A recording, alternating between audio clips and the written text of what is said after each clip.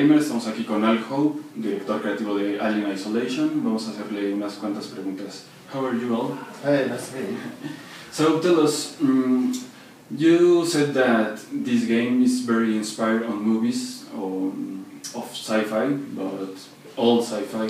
What can you tell us about it? So Alien Isolation is very much inspired by the first Alien film.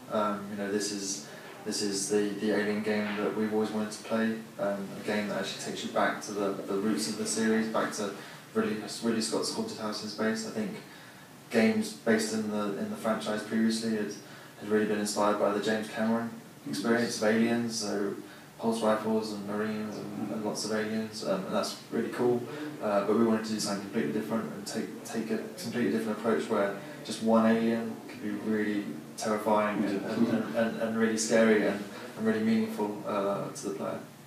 Yes, talking about that, one of these features of this game is to make the alien really hard, really difficult to beat, almost impossible, like I see, you know.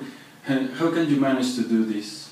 So like I said, we really want to make a scary game to really re-establish the alien as this kind of ultimate killer, and we realised really early on that if you could predict what it was going to do next, from moment to moment, then you wouldn't get scared of it.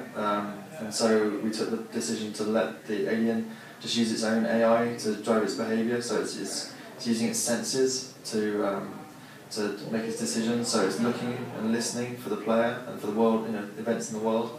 And what that means is every action you take can influence the alien's behaviour, and every single encounter, therefore, it can be different.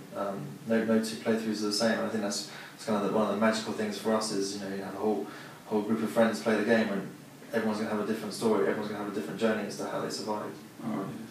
So you can say that this game is more focused on survival, on construct things than any other game. Yeah. So again, we really wanted to really. Again, we're really inspired by the first film. Alien Isolation is very much about survival. It's not about killing. We don't give you any tools or weapons to actually kill the alien.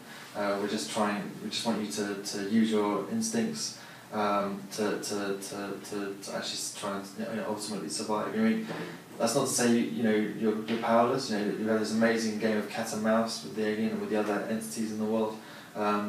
But we do give you some choices as to how you survive. So for every encounter you have different approaches. So you can evade, you can try and make sure you're not seen, you can distract, you can use a variety of tools and devices in the world to distract the alien or the human survivors or the androids, allowing you to bypass any confrontation.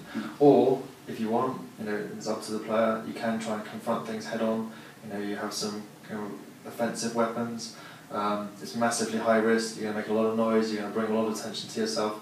But it is possible, and maybe as a last resort, you might take that decision. But I think the really interesting thing is moment to moment, we're asking the player to figure out the best strategy as to how to survive.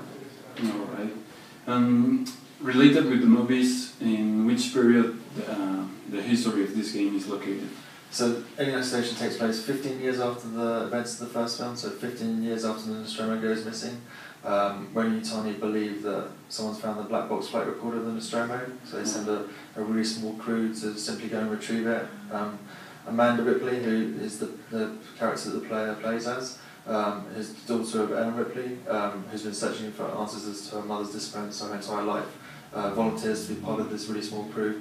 Obviously, when they get to the space station, things don't go down as planned, and she gets to confront the horror that separated her from her mother in the first place.